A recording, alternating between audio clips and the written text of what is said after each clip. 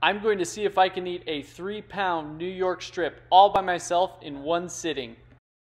First salt, then butter. We're gonna put it in a vacuum seal bag. Get the butter on there nice. Put it in the vacuum sealer. Press moist, then vac/seal. Watch it seal. I do a double seal just in case. Look at that nice seal. Obviously we're going medium rare. If you don't like medium rare, grow up. That's why we'll have an internal temperature of 128.5 degrees. Put the bag in the container. Ooh, that looks good.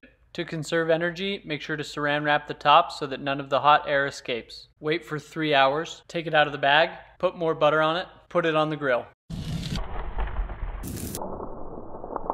Sear both sides for 2 minutes. Put it on a cutting board. The hardest part is waiting for it to cool down. Cut it open and you'll know if you did it right. I did it right. Then you eat the entire steak yourself. Yummy, yummy, yummy. Yummy, yummy, yummy. Yummy, yummy, yummy.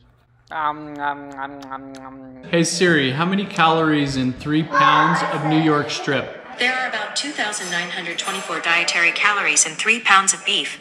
Yummy, yummy, yummy, yummy, yummy, yummy, yummy, yummy, yummy, yummy, yummy. Yummy, yummy, yummy. Yummy, yummy, yummy, yummy, yummy, yummy, yummy, yummy, yummy, yummy. Well, did it. How do you feel? I feel great. I would feel like puking. I just feel like I want some bacon. Oh. That was yummy. Yummy,